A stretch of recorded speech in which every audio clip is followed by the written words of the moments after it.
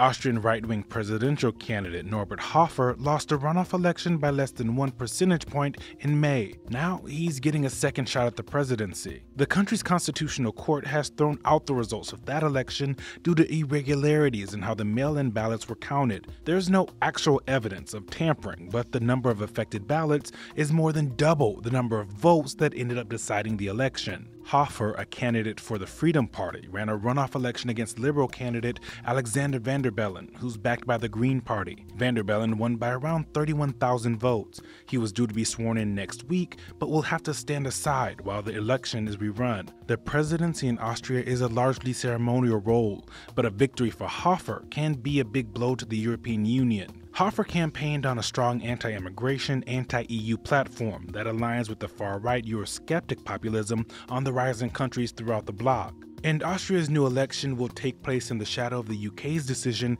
to leave the EU. It's not clear which way the so-called Brexit will sway Austrian voters. Although the votes embolden anti-EU politicians across the continent, the UK's post-Brexit financial turmoil may cool Austria's Euroscepticism. For Newsy, I'm Eugene Daniels.